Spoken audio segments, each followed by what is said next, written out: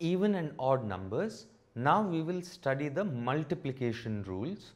We will use the same format: first number, second number and result. If the first number is even, second number is even, the multiplication result will be even.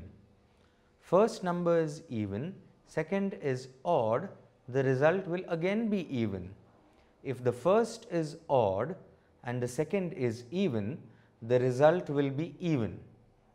If the first number is odd and the second number is odd, the result will also be odd.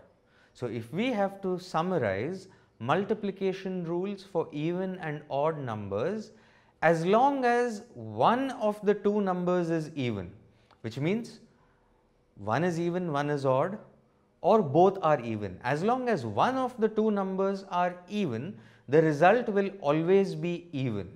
The only case when in multiplication you will get an odd number is when both the original numbers are odd. That is, the first number is also odd, the second number is also odd, the result will also be odd.